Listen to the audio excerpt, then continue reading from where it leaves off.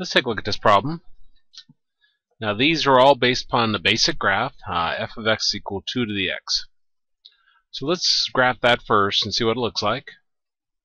And then we'll use that to help determine what our answer is. We're trying to match the graph up with the function. So let's take a look at this. So I'll press y equals, press clear, put 2, then caret x in. I know I already had that there, but I wanted to show you the buttons. And then press graph. Looks like that. Looks like it's passing through 1 on the y-axis.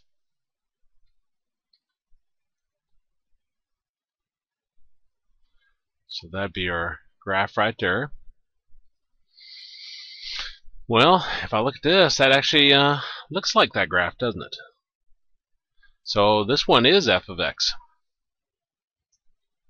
Now, if it wasn't that one, what we'd do is we'd look at these negatives and numbers, what they do. Remember, if you have a negative out in front, it flips it across the x-axis. So we flipped upside down, reflects it across the x-axis. If the negative is inside with the x, then it flips it, reflects it across the y-axis. Plus 1 means shifted up 1, and negative 1 inside with the x. Remember, when it's inside with the x, it's shifted left or right, opposite what you think. So negative 1 make us think left 1, so it's really right 1. So, and that almost looks like it could be shifted right 1, except for it passes through 1.